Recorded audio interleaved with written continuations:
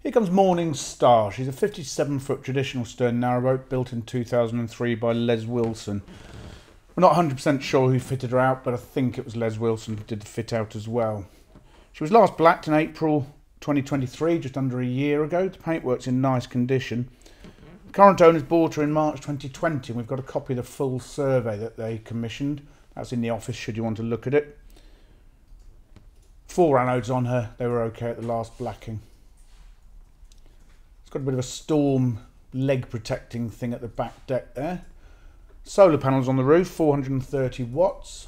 There's a Victron MPPT controller, solar controller for those. Nice big windows. Unusual chimney chimney stack on the top. I think they're quite good for draft on the solid fuel stove. 2 gas bottles in the front locker there, 13 kilo. With a changeover valve.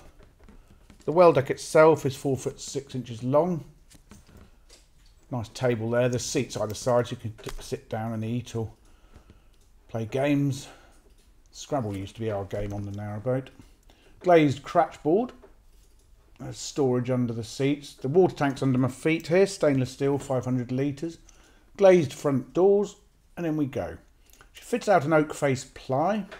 Carpets on the floor in here. The saloon measures 9 feet long. Head height is 6 foot 6. There's plenty of room in here for a couple of armchairs or a sofa bed, whatever you like really. A few shelves dotted around. There's a cupboard in the corner here. That's a CD radio. It's a JVC. Bumble's just checking in there. Storage in this seat under here. Step rather. This is a diesel stove. It's a bubble. More shelves under the gunnels here. And there's a 32-inch LG television on the wall there. Next is the dinette. It's a bit unusual. It's got bench seats either side, but it's a freestanding table. It's got storage underneath, and that does convert into I guess a cosy spare double bed.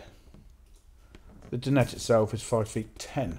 Right, the galley, 9 feet long. Decent sized washing machine in there. It's a Samsung 9 kilo. There's a microwave above it. The worktops are sort of a granite effect laminate. The fridge is a 12-volt inlander with an ice box. Really good, these pull-out shelves. You can get to the back. Those shelves swing round as well. So plenty of storage in there. Stainless steel sink and drainer. The cooker's a Stowe's 500 DIT, 4-burner gas hob oven and grill. That grill folds round against the side hatch. That's to keep the swans' heads out. Or any unwelcome visitors, I suppose. Bank of 3 drawers here next to the cupboard. More pull-out shelves. So everything you need in here, really. Plenty of storage, all the necessary utilities. And that's the view down from the aft end of the galley. Slider window above the sink there, by the way. That's worth noting. You just saw under the gunnel there another grill. That's for the front door to keep out unwanted things. The loo is a pump out. It's a Sealand.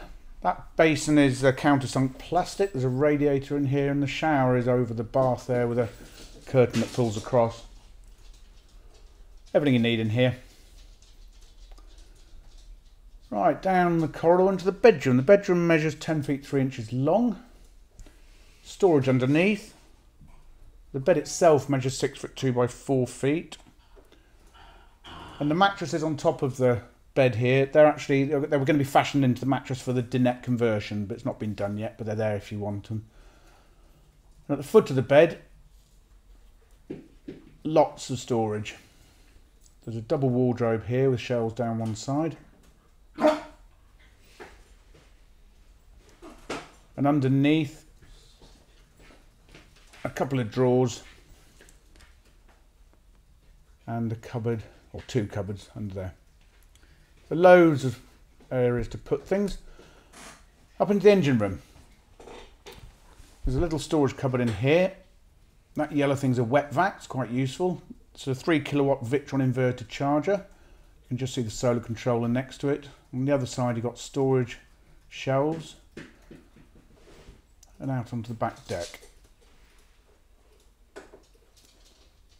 That's the view from the helm. The engine's in here. It's a Beta 38 PRM gearbox. The battery's on the right hand side of the screen. There's 4 domestic batteries, 115 amp hours each, and 1 starter. The starter was new in 2022, as was one of the alternators. So I'll have another walk back through. The water on board, it's heated by the engine, and there's also an immersion heater if you're hooked up to landline. Central heating, there's a back boiler on the stove that's attached to 3 radiators. There's also an electric frost heater. Lovely boat, this. I think I said the water tank is stainless steel. There's a galvanic isolator on board as well. So there we go. Morning Star. For further photographs, fully downloadable colour brochure and the price, there's Bumble saying goodbye. Go to our website www.rugbyboats.co.uk.